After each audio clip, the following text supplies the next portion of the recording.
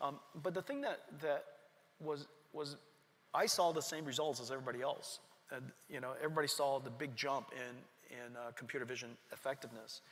But where we took it further was we reasoned about, so this is so good at computer vision, and why, and what else could it be good at? And the ability for deep neural networks to be extremely deep, meaning because each layer is trained independently of the others. And you could backpropagate from a loss function all the way back to its input. You could learn almost any function. And we came to the conclusion, this is a universal function approximator. And if we can then add to its state, which is, you know, CNN was a